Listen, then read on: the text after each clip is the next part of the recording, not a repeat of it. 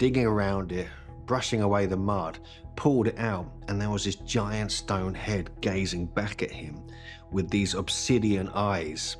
And so this became quite a sensation at the time. Deep in the steaming Amazon jungle, an astonishing discovery recently emerged from remote excavations that has left archaeologists stunned and scrambling for answers.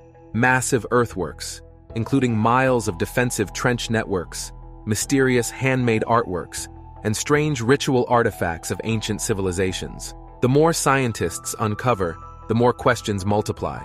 Who crafted these mysterious sculptures? What purpose did they serve? And what ancient civilization did they represent? Join us as we uncover these discoveries buried deep in the Amazon jungle that scientists can't find an explanation for. Number 1. The curious case of the Olmec civilization, an ancient mystery. Our story begins in the jungles of southern Mexico in the 1800s. Archaeologists and adventurers found huge stone heads with strange features sticking out of the dense vegetation. These heads seemed to hold ancient secrets, sparking a long quest to learn about their mysterious creators, the Olmecs. At that time, archaeology was becoming a serious science instead of just a hobby. Museums and universities realized that to understand ancient societies, they needed to reconstruct everything about them, from their buildings to their beliefs. Ancient Mexico was a perfect place to study, offering insights into civilizations even older than the famous Maya and Aztecs. Explorers like Jose Melgar were the first to find these giant heads in Mexico's hot coastal areas. But early scholars couldn't figure out where they came from, guessing they might be from Ethiopia or even aliens. Without more information, the heads remained puzzling, overshadowed by better-known civilizations. It wasn't until dedicated experts like Matthew Stirling came along and started digging that they began to uncover the real story. In the first half of the 20th century, archaeologists hacked through dense jungles and dug into ancient mounds, searching for clues about the Olmecs. They found more of the giant heads and signs of a once thriving society at places like San Lorenzo and Tres Zapotes along Mexico's Gulf Coast. As archaeologists dug deeper, they uncovered more than just giant heads in southern Mexico. They found ceremonial platforms, fancy homes, and valuable items like pottery and jade. This painted a new picture of the Olmecs, showing them as leaders in culture, art, and building by 1200 BCE. They lived in Mexico's humid areas and had a big impact, but then something mysterious happened, and they faded away, leaving behind fascinating clues about their skills and influence. For archaeologists in the 20th century, uncovering the secrets of the Olmecs became a fascinating challenge. They wanted to learn more about who the Olmecs were and what they achieved as Mesoamerica's mother civilization. Through careful digging and scientific methods, the next generation of researchers began to reveal many of the Olmecs' hidden secrets. Number 2. New revelations emerge from Olmec heartland. As scientific exploration of the mysterious Olmec civilization picked up pace in the mid-1900s, attention turned to a remote site with great potential, San Lorenzo, nestled near Mexico's Gulf Coast. Archaeologists like Matthew Stirling believed it could hold valuable clues about this ancient culture. But San Lorenzo was huge, spanning several square kilometers, making extensive excavations seem daunting. Instead of randomly digging, Stirling's team focused on specific spots identified through earlier surveys. These areas showed signs of past activity and were likely to contain important structures and artifacts revealing Olmec secrets. By carefully planning their digs in confined zones, they could methodically uncover layers of history, documenting everything they found for further study. This method paid off quickly. Clearing away thick vegetation revealed the outlines of pyramids and fancy homes similar to those found at Maya sites. Beneath the surface, they discovered treasures like jade jewelry, stone tools, and early writing carved into monuments. Most intriguingly, they found numerous giant heads, some of which had been violently toppled in the past. What catastrophe led to the downfall of this once thriving Olmec center leaving its remains buried until now. As excavations continued, a more incredible picture of the early Olmec achievements began to emerge. The alignment of buildings with astronomical events suggested an advanced understanding of the cosmos. Specific areas dedicated to different crafts showed a high level of specialization, while the use of rare obsidian from faraway places hinted at extensive trade networks. The massive earthworks, involving the movement of millions of cubic feet of soil and clay, indicated the rulers' ability to mobilize a large workforce, a hallmark of complex societies. These groundbreaking discoveries at San Lorenzo amazed archaeologists, confirming the Olmecs' importance and revealing their early sophistication in Mesoamerica's history. However, despite these insights, Matthew Stirling felt that there were still unanswered questions about the Olmec rulers' power, the true center of their authority, and why San Lorenzo declined. Building on the progress made at San Lorenzo, attention turned to another promising Olmec site in the southeast, La Venta. Unlike the low-lying terrain of San Lorenzo, La Venta was situated on an island rising above the coastal plain of western Tabasco.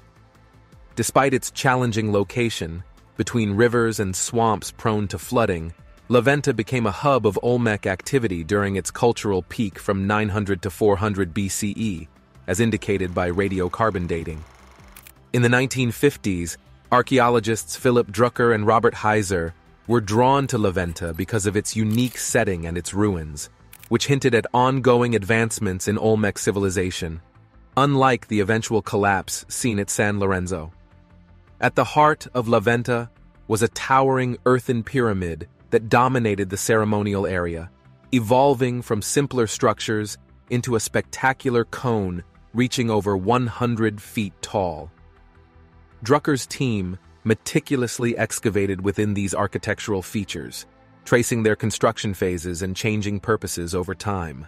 The Great Pyramid, in particular, provided insights into the gradual advancements of the Olmecs. Earlier substructures supported smaller elite residences, which were ritually buried and enclosed during later expansions. This sequence of gradual enlargements suggested that La Venta's rulers commanded increasingly larger labor forces for ambitious projects as their influence expanded across the region. Coupled with La Venta's strategic location on an island along important trade routes, the social and economic foundations of Olmec power became clearer. Beyond monumental architecture, the excavations at La Venta revealed exquisite artifacts reflecting the flourishing of Olmec arts and beliefs at the peak of their civilization. Intricately carved jade objects and statuettes showcased the skills of artisans. Massive carved thrones and stone slabs depicted themes of rulership and mythology. Most notably, several colossal heads were unearthed, likely representing rulers towering over their subjects. Alongside abundant seasonal offerings found at the heads' original locations, these discoveries indicated La Venta's role as a dynamic economic, political, and ceremonial center during its zenith. Through their meticulous excavation and documentation, Drucker and Heiser established the significance of La Venta in understanding the Olmec past. Their pioneering work revealed La Venta's importance in expressing fundamental aspects of Olmec culture, including monumental engineering feats and cultural beliefs.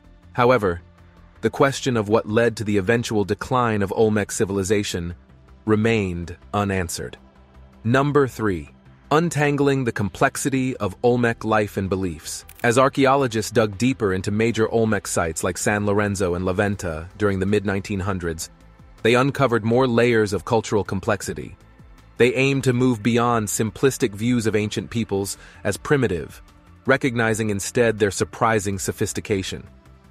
The Olmecs were not just craftsmen or builders of temples, they were fully rounded individuals with a rich cultural heritage.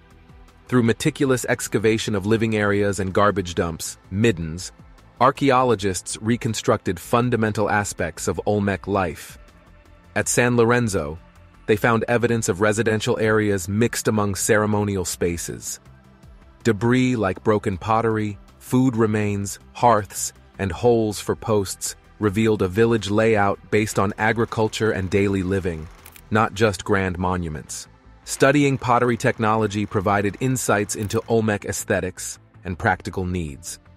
The shapes of vessels, bowls, jars, and figurines hinted at their use for cooking, storage, and rituals. Innovative decorating techniques like slip and resist showed artistic skill.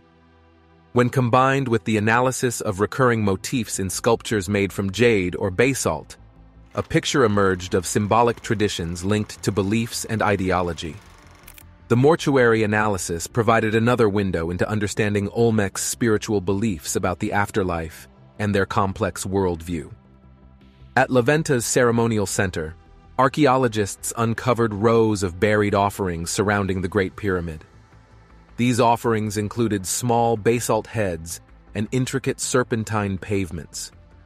Alongside evidence of human sacrifice, these findings suggest a highly organized state religion centered around mythical deities and divine rulers, granting legitimacy to authority. Skeletal studies further revealed social complexity through variations in tomb placement, body adornments, and treatment. Elites were distinguished by their access to carved jade ornaments and finely crafted garments, indicating their elevated status. However, consistent dental modification and cranial reshaping across social classes suggested a shared ethnic identity.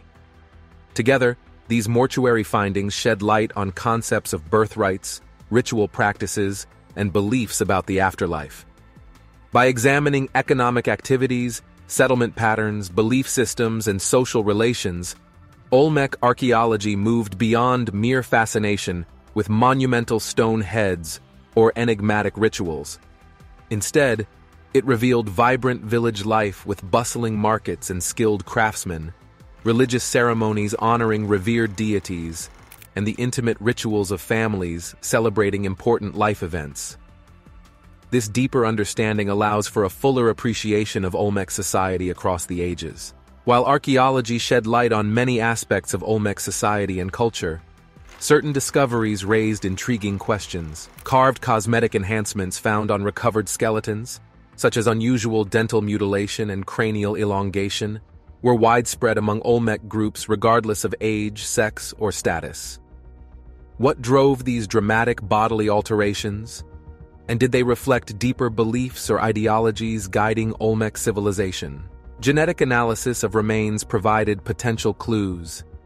DNA testing revealed traces of trans-Pacific contact predating Columbus's arrival, with markers resembling Australian Aboriginal populations found in some Olmec burials. Did occasional interaction or even migration from Oceania influence the development of a hybrid ideology that manifested physically? Further detailed study of skeletal remains may help unravel this persistent mystery surrounding the embodiment of Olmec's identity and worldviews. Further research is essential to clarify significant changes in settlement patterns and population dynamics throughout the entire span of Olmec dominance from 1400 BCE to 400 BCE, as determined by radiocarbon dating. What climatic variations or social factors led to the rise and eventual decline of major centers like San Lorenzo and La Venta? How did the spread to outlying areas and the emergence of smaller competing centers like Tres Zapotes reflect the political dynamics among Olmec elites? Future investigations can build upon previous excavations to piece together this epic narrative with greater precision. Thanks to the dedication of generations of archaeologists and scientists, the mystery surrounding the Olmecs is gradually unraveling, revealing an extraordinary ancient civilization. No longer seen as mere anomalies, they are now recognized as foundational figures in Mesoamerica's cultural heritage. With many unanswered questions still awaiting resolution through ongoing research, the end of the story of the Olmecs seems far from imminent. Number 4. Monumental findings reshaping perspectives. As archaeological digs advanced across the Olmec heartland in the mid-20th century, to a number of astonishing archaeological discoveries made over the last century pertaining to the very mysterious origins of Mesoamerican history. Certain discoveries had the potential to significantly reshape our understanding of this ancient civilization. Instead of merely adding to museum collections, some findings served as key pieces in placing the Olmecs within the broader context of early Mesoamerican societies. One of the most visually striking breakthroughs came from the discovery of colossal stone sculptures at sites like San Lorenzo, La Venta, and Tres Zapotes. Initially, fragments of these giant heads puzzled scholars with their unfamiliar features. However, as multiple intact specimens were systematically uncovered, their significance became clearer. The sheer size of these sculptures indicated immense human effort. Their consistent style suggested mass production, and their widespread distribution hinted at a complex society capable of mobilizing substantial resources. It became evident that these giant heads were not random creations by casual artisans. Their scale suggested the presence of well-organized political entities operating within a broader ideological framework. However, questions persisted.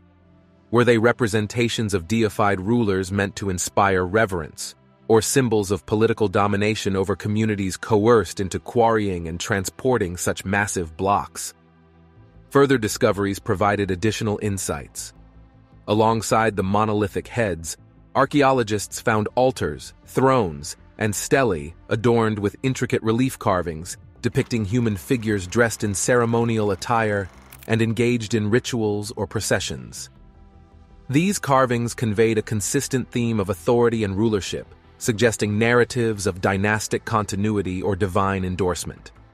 When considered alongside the alignments of sculptures and architecture with solstice and equinox patterns, it became apparent that these were part of elaborate visual programs designed to impress and convey messages about elite power rooted in cosmological principles. More than mere artwork, these carvings served as enduring declarations affirming the existing social order. Additionally, other discoveries revealed that the Olmecs were not only skilled sculptors, but also adept engineers capable of executing complex construction projects on a monumental scale. The most remarkable example of this engineering prowess was the Great Pyramid Complex at La Venta, which soared to over 30 meters in height, showcasing the Olmecs' mastery of monumental architecture. The construction of La Venta's principal pyramid was a monumental undertaking, requiring an estimated 2 million cubic feet of earth and clay, transported using baskets. This project demanded significant administrative oversight, including managing the supply logistics, assigning labor tasks, and ensuring quality control to ensure its success. Furthermore, burials associated with earlier phases of the pyramid's construction provided intriguing hints that its continuous expansion mirrored the increasing authority of the elite over successive generations. In the end, the towering structure of La Venta's principal pyramid stood as a remarkable testament to the organized workforce and stable hierarchy necessary to turn such a grand vision into reality over the course of decades. More than any individual sculpture, this massive undertaking demonstrated the emergence of Olmec chiefdoms as formidable proto-states along the southern Gulf Coast of Mesoamerica. Number 5. New techniques shed light on an endangered legacy.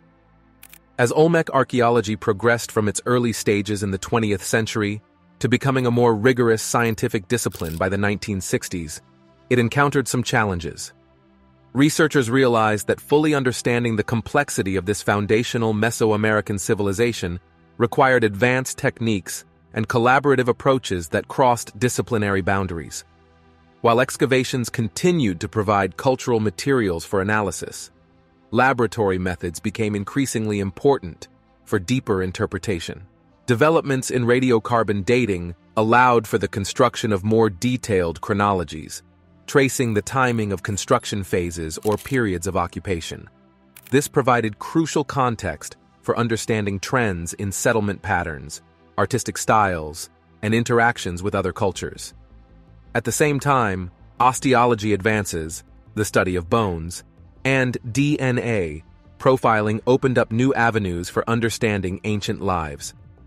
Analysis of bone chemistry revealed individual life histories, including migration patterns and dietary habits, through isotopic signatures.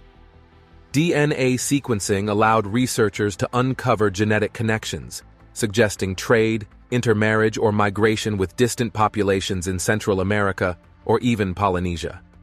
These advancements helped researchers gain a deeper insight into the lives and interactions of the Olmec people. Ecology also provided valuable tools for understanding the environmental factors that drove societal changes among the Olmecs.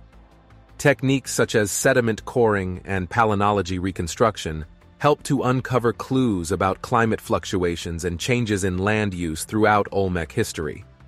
When combined with settlement archaeology, this approach sheds light on the complex relationship between environmental conditions and cultural developments.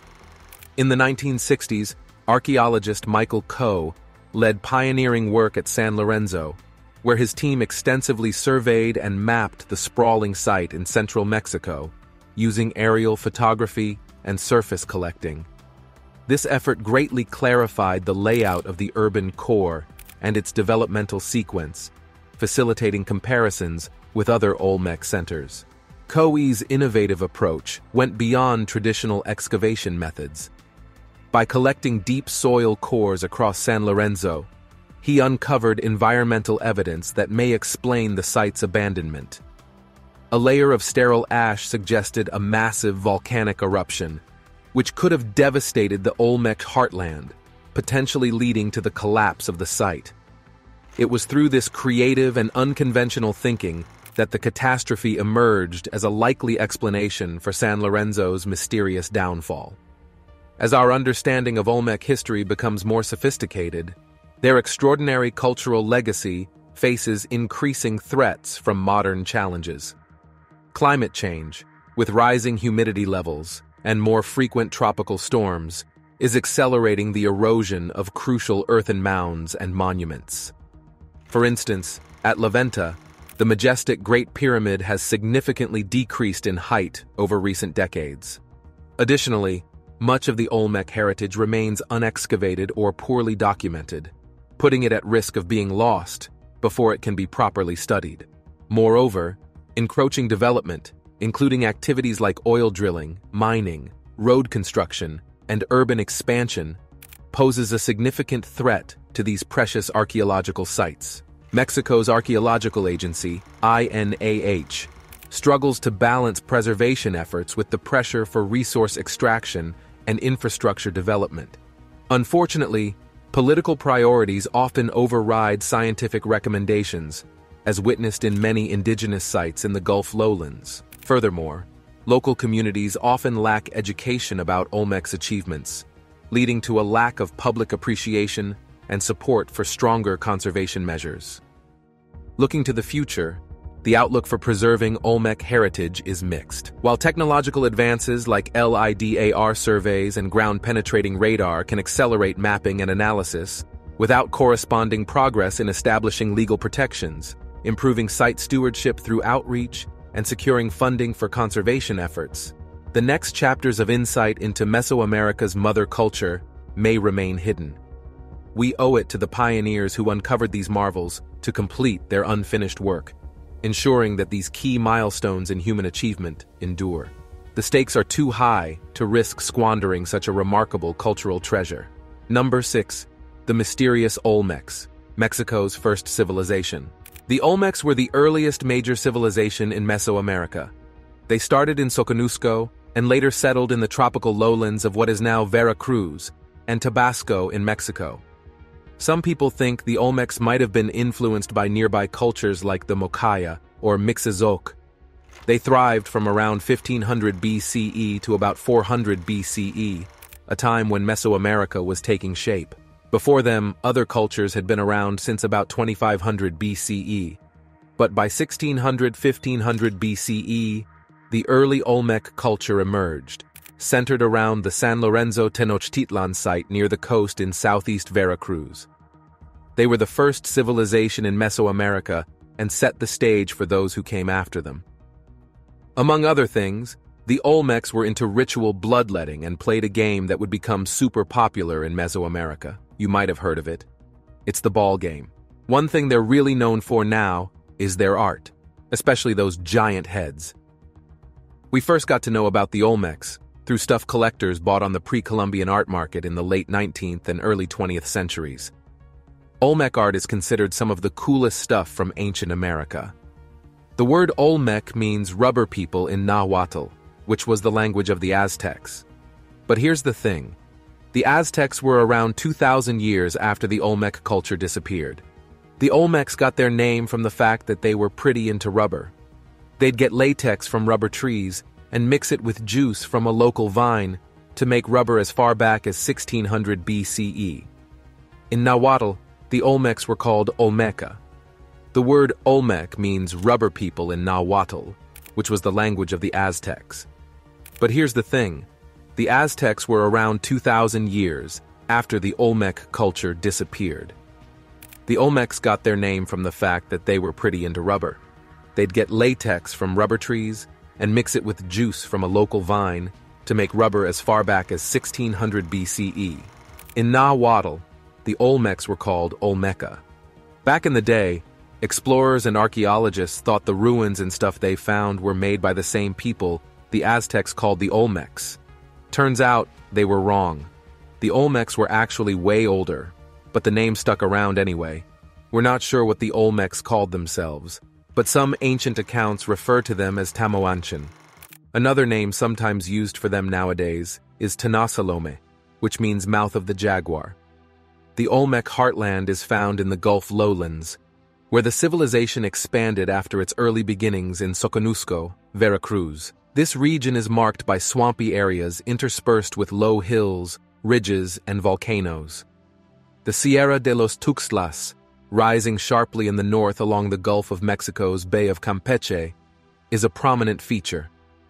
Here, the Olmecs built permanent city temple complexes at San Lorenzo Tenochtitlan, La Venta, Tres Zapotes, and Laguna de los Cerros, establishing the first Mesoamerican civilization, which thrived from 1400 to 400 BCE. The origins of Olmec civilization were traditionally thought to date back to around 1400 to 1200 BCE.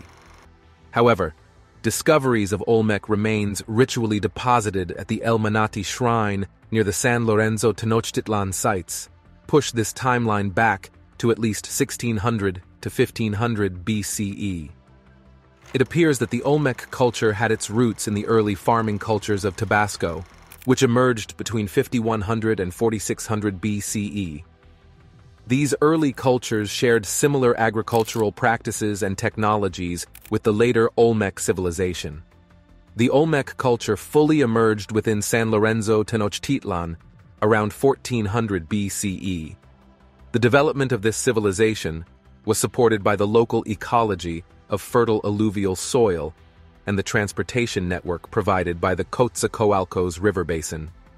This environment, comparable to other ancient centers of civilization like the Nile, Indus, and Yellow River valleys, and Mesopotamia, encouraged dense populations, leading to the rise of an elite class.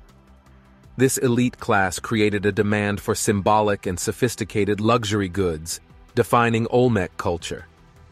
Many of these luxury items, made from materials like jade, obsidian, and magnetite, were sourced from distant locations, indicating that early Olmec elites had access to an extensive trading network in Mesoamerica.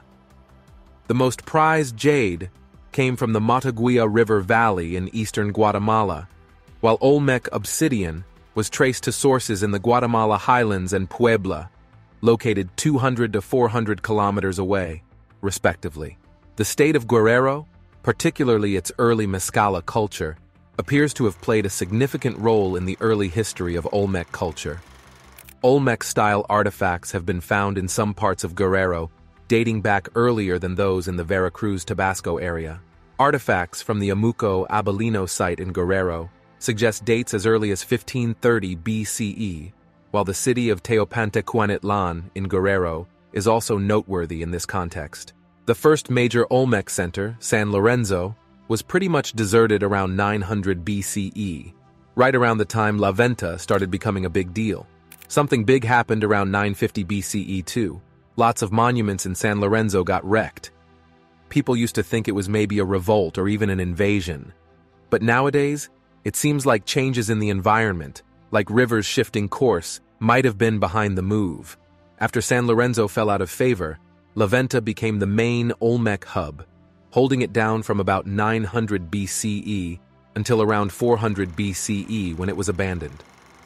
La Venta kept the Olmec culture going strong with some seriously impressive shows of power and riches. The Great Pyramid. There was the biggest structure in Mesoamerica back then. Even today, after 2,500 years of wearing down, it still stands 34 meters tall in the flat landscape. Deep inside La Venta, there were some fancy offerings buried there, like 1,000 tons of smooth serpentine blocks, big mosaic floors, and at least 48 different gifts of polished jade stuff, pottery, little statues, and shiny mirrors made of hematite. But the thing is, scholars are still trying to figure out why the Olmec culture eventually faded out. It happened sometime between 400 and 350 BCE, and we're still not exactly sure why. Number 7. What about the Toltecs, Aztecs, and Mayans? The Toltecs, Aztecs, and Mayans were 3 big-time civilizations in Mexico and Central America before the Spanish showed up in the 1500s. Starting with the Toltecs were running the show in central Mexico from the 10th to 12th centuries AD. Their capital was at Tula, and they took some cues from the earlier Teotihuacan crowd. The Toltecs were all about architecture, art, and city planning. Their pyramid temples were famous for their carvings of warriors and their god, Quetzalcoatl. Even after their empire fell, their influence stuck around, especially their building techniques. Next up, the Aztecs. They were the kings of central Mexico from the 14th to 16th centuries. They built on what the Toltecs started, setting up shop in the Valley of Mexico and making Tenochtitlan their capital city around 1325 AD. This city was on an island in Lake Texcoco and was a powerhouse. The Aztecs were into all sorts of stuff: architecture, astronomy, agriculture, you name it. They were big on demanding tribute from other groups, which often included things like goods and sacrificial victims. Oh, and they were known for their human sacrifices too. Lastly, the Mayans were no slouches either. They were all over southern Mexico and parts of Central America from about 2000 BC to the 16th century AD. The Mayans were into building massive cities with huge pyramids, fancy calendars, and writing systems.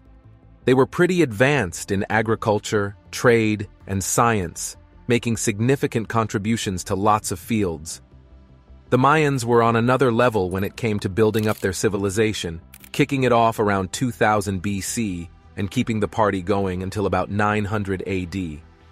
They were chilling in the Yucatan Peninsula, Guatemala, Belize, and parts of Honduras, living the good life in those lush lowlands. These guys were like the Renaissance people of the Americas, doing astronomy, math, making calendars, building cool stuff, and making art that still blows minds today. At first, they were just hanging out in small villages, but by 400 BC, they were like, let's level up, and started building city-states. Tikal was one of their hotspots, with massive temples, palaces, and ball courts for their games. They were also big on writing, carving hieroglyphs like nobody's business. And they knew how to farm, feeding millions with their intensive agriculture. But then, around 900 AD, things went a bit south, and their major cities kind of fell apart. But don't worry, their descendants kept the flame alive, keeping their knowledge of the stars, art, and other cultural stuff going strong. Just like the Aztecs, the Mayans were into their gods and calendars, and they didn't mind getting a little bloody with rituals like bloodletting and human sacrifices. What is actually cool is that the Toltecs, Aztecs, and Mayans were all kind of in on the same gig, passing around their knowledge of astronomy, art, and architecture like it was a hot potato. They all had their languages and gods, and they weren't shy about giving offerings to keep things running smoothly. And even though they each had their own special sauce, like the Toltecs' artsy flair, the Aztecs' herbal remedies, and the Mayans' math wizardry, their influence is still felt today in Mexican and Central American culture. You can see it in the way people talk, eat, build stuff, make clothes, and connect with the spiritual world. It's like they left a big old footprint that's still here with us. Thanks for watching. Like this video and subscribe to our channel for more updates.